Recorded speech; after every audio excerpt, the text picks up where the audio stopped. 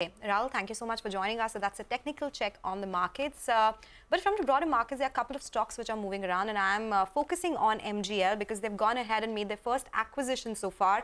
They've acquired Unison Enviro Private Limited, and that is for 531 crore rupees. It's an all-cash deal. Unison, remember, is the city gas arm of the other listed company, that is Ashoka Buildcon.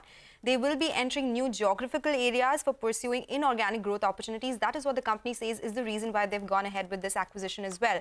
Now, this particular company, which has been acquired, has 3 geographical areas and has wider range as far as volumes are concerned. So it comprises of Ratnagiri, there is Chitradurga, Latur districts. So these are the areas where MGL will now get access to. In terms of revenues, the company did revenues of 89.4 crore rupees in FY22, but made a loss of 25 crores.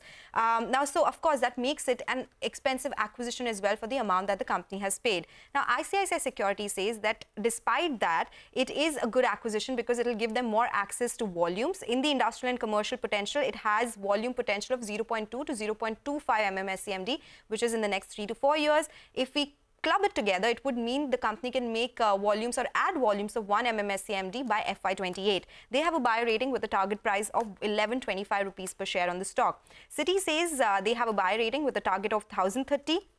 This is the first inorganic foray that the company has made, and they like it. So while the headline valuation, that is price to book on trailing basis, is expensive at 6.4 times, they would view the acquisition positively. The acquired company is at an early growth stage, so they can actually scale it higher as well. And it could be a good use of the cash that is lying in MGL's books of accounts. And it could also change the perception that MGL is not very aggressive in terms of volume growth, because volume growth has been an issue for MGL for a long time. So this would be a reason why investors could look at the stock in terms of a positive volume growth as well. So that's why the stock higher by 6% in trade today.